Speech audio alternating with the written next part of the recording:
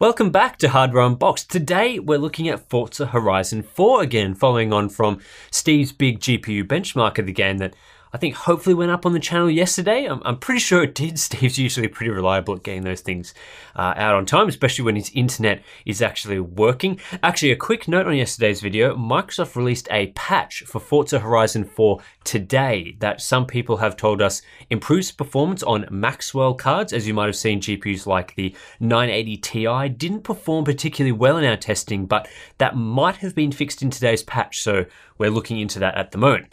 Anyway, I've been playing a bit of Horizon as well, and I've got to say it's a graphically beautiful game, one of the most visually stunning racing games I've seen.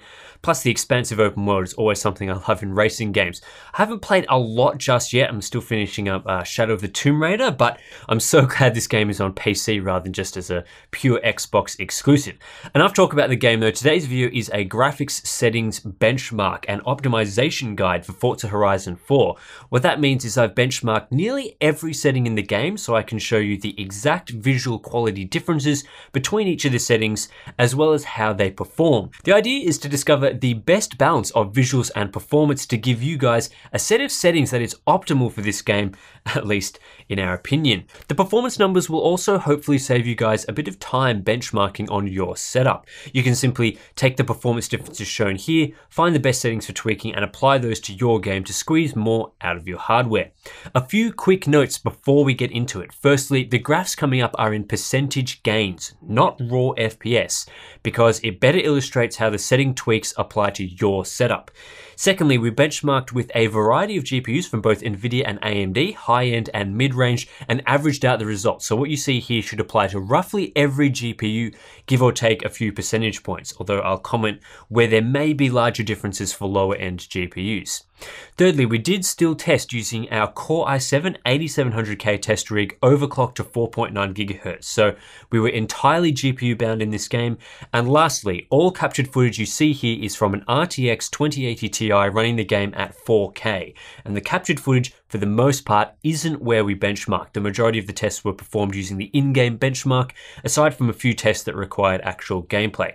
We also recommend watching this video at YouTube's maximum 4K quality, or you can download a source quality file from our Patreon page. It's a little bit easier to see the differences when you're viewing at the maximum quality. So let's start with the presets. The game has 5 of them, and then you can also push up a variety of settings above the Ultra preset. So we've added a 6th maximum preset here, which has everything cranked up as high as it can go. However, there's very little visual difference between maximum and Ultra, so we recommend just sticking to Ultra due to the 37% performance uplift you get from shifting to Ultra. The differences between Ultra and High aren't massive, but it's clear that in Forza Horizon 4, Ultra does provide a quality upgrade, whereas the Ultra preset in many other games is almost indistinguishable from High. Here, Ultra provides better card geometry, improved textures, better lighting, especially at night, and sharper, cleaner reflections. High is very close to medium visually. In fact, I found it very hard to split the two, while Low takes everything down a notch in terms of geometry, textures, and lighting. Very low is the Potato preset, which looks terrible with shadows turned off entirely.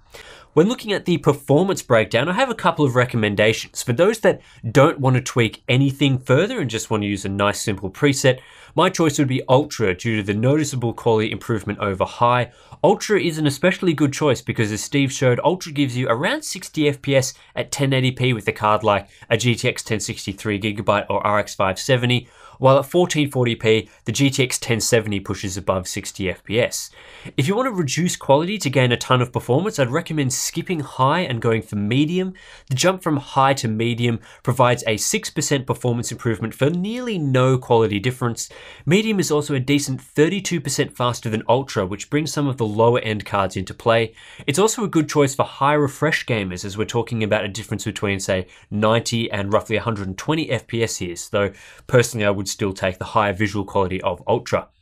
Let's move now to checking out the wealth of other graphics options in Forza Horizon 4 for a bit of fine tuning. Some of these settings have more impact than others, so we'll breeze through some of the more straightforward ones.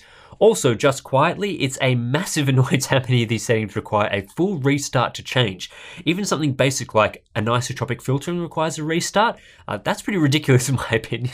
Anyway, let's get down to the list of settings, starting with anisotropic filtering. Usually this setting has labels like 2x and 16x, but here here we have just ultra, high, and medium. There are subtle differences to the clarity of textures in all three modes, especially road textures, which are a prime candidate to be cleaned up with AF. Ultra gives the best clarity, while with medium, everything is a bit blurry. My advice with all games is to run anisotropic filtering at the highest possible setting, and that's especially important for racing games. You only gain 1.2% switching from ultra to medium, which simply isn't worth it. Stick it on ultra unless you have a low-end card that struggles with AF, in which case I turn it all the way down. Night shadows only come into play at night. Who would have thought? Anyway, it has the basic effect of your car's headlights producing shadows when it shines on other cars or scenery. It's quite a noticeable change, and one that greatly improves the realism of the game's lighting systems at night. In the benchmark, which is half during the day and half at night, you gain 2% to minimum frame rates from disabling night shadows. Considering the large visual difference it makes, I'd leave them enabled.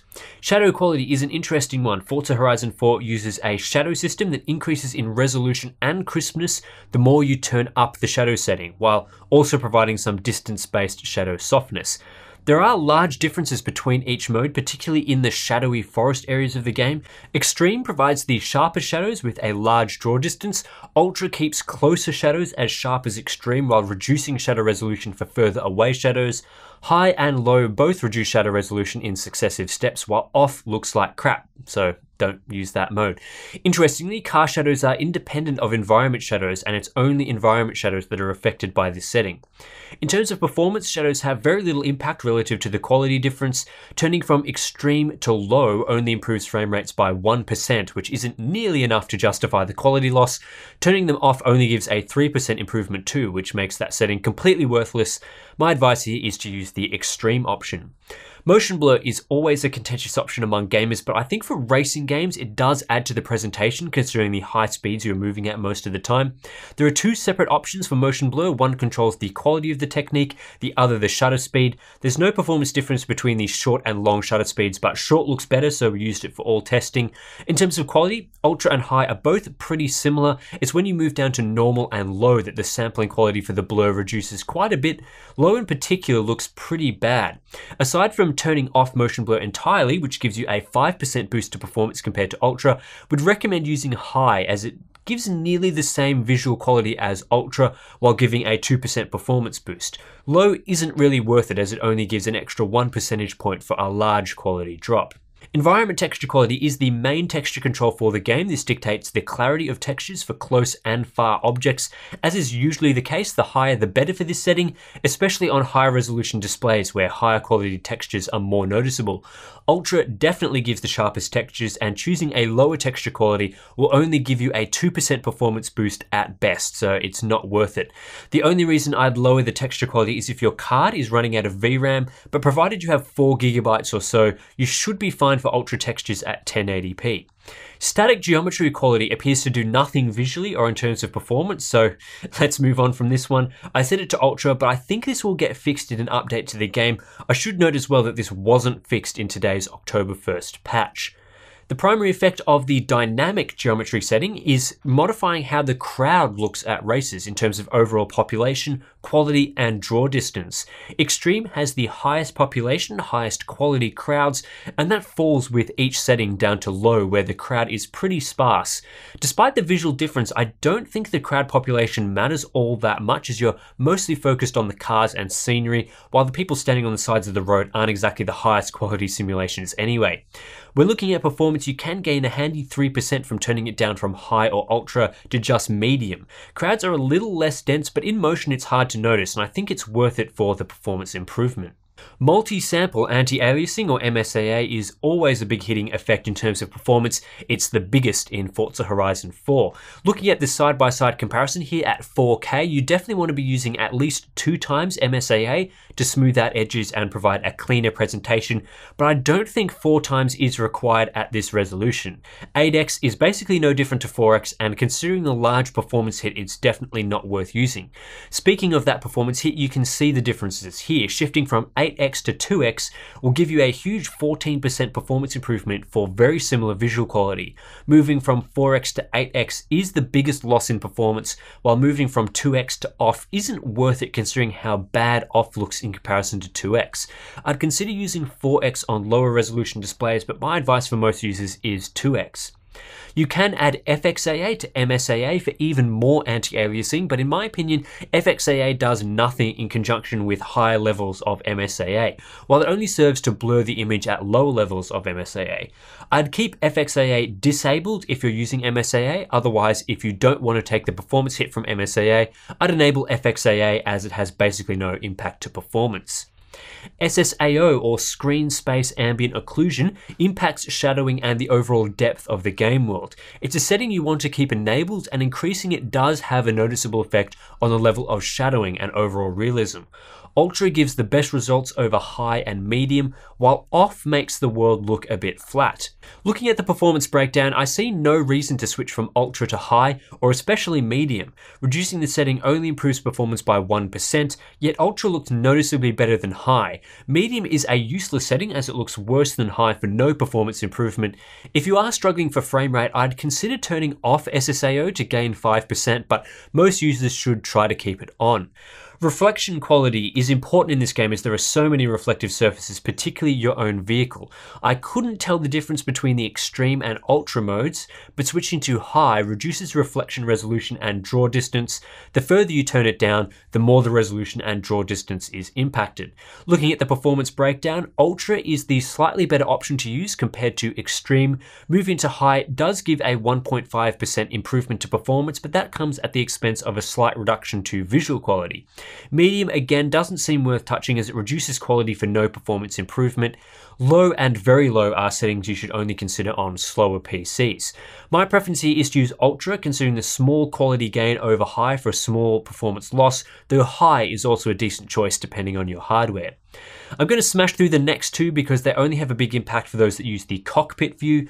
Windshield reflection quality should be kept on ultra. There's only a 1% difference between ultra and off, while each step up increases the reflection resolution. Mirror quality should also be kept on the maximum extreme mode, which is virtually identical in performance to high for an improvement to reflection draw distance. Low cuts the draw distance massively for a 2% improvement. World car level of detail is a highly influential setting both on visual quality and performance as it determines the quality of the cars, basically the most important thing in the game. There's not a huge difference from extreme to ultra, but moving down to high immediately gives you a lower fidelity car model and lower models for other cars. Medium reduces the quality of other cars further, while low steps everything down overall. When looking at the performance breakdown, yeah, turning this setting from ultra to high does give a large 5% bump to performance. However, the cars in this game are so well designed and form such a large part of what you see that you should keep this setting on ultra so you can enjoy them in their full glory. If you're not hitting the frame rate you want though, turning it down to high isn't a massive quality loss for the 5% gain in performance. Deformable terrain quality is the one setting that was too difficult to benchmark. I'd recommend keeping it on ultra though. Screen space reflections, or SSI, is one of the settings that adds significant realism to the lighting system, in particular reflections from surfaces like water. The difference between ultra and high isn't that large. You get slightly reduced draw distance with high, but it's hard to spot most of the time. There's a very slight difference between high and medium, then shifting to low reduces draw distance and resolution further. Turning SSR off is a significant change and looks pretty unnatural if you ask me. With SSR, you get the largest performance improvement simply switching from ultra to high, which I feel is absolutely worth doing for the 5% performance gain, so I'd recommend using high here. SSR off is around the same performance as medium for much worse visuals, so I'd definitely opt to use at least medium SSR here, if not low if you need to up your performance. Lens effects is one of those settings where I couldn't really tell the difference between the three main modes. Off pretty clearly disables things like water droplets on the screen, but I couldn't notice any difference between the medium and ultra lens effects modes. Turning it off may be your preference from a visual standpoint if you don't like lens effects, but if you do, I'd suggest using the medium mode as it gives a good 3% more performance than ultra. Shader quality has an incredibly subtle difference to the way the game's lighting interacts with surfaces. I think it might also control bloom as well to a small degree. Overall though, it's not a mode that has a large impact. Strangely, there's a 2% performance improvement going from ultra to high, despite barely any change to visual, so I'd recommend using high. You can gain a bit more shifting to low, but high is ever so slightly superior, which is why it's my choice. The final setting in the game is for particle effects. This one changes the amount of particles for things like rain, snow, dust, confetti, so on. Pretty easy choice here for which setting to use. There's no performance difference between any of them, so go with high. All right, we're at the point now where we've gone through basically every quality setting in the game and given you all our thoughts on which ones are the best in terms of balance between quality and performance. Here's everything summarized for you. So if you want to use our optimal settings, simply head into Forza Horizon 4 settings and use the exact settings you see on the screen now. These custom settings compare favorably to Ultra in terms of performance, but deliver higher visual quality. In fact, in our benchmark runs, our custom config performed a fraction better, but in general, you'll get Ultra preset performance, which I feel is a pretty great place to be at considering the large number of cards that can play this game using Ultra settings at 1080p. However, in terms of visual quality, we sacrificed a few things to see gains in other areas. Crowd density, lens effects, and shader quality were all cut, but this had nearly no impact to visual quality. Meanwhile, we managed to improve shadow quality, SSAO, and reflections, which all have a much higher impact to visuals, particularly in the open world section of the game. Overall, we end up with subtle improvements to quality for no performance loss, and that's a win, I reckon. That's it for this graphics optimization guide for Forza Horizon 4. Hopefully you now know how every setting performs so you can get the most out of this game. It's such a stunning and fun game. If you're into racing, I think you need to grab this one. Anyway, as always, links to download a source quality version for this video are available for our Patreons. Links to that in the description below. Definitely worth signing up for that, and also to get access to our Discord chat. Subscribe for more videos like this one, as we'll be tackling Assassin's Creed Odyssey next, and I'll catch you later.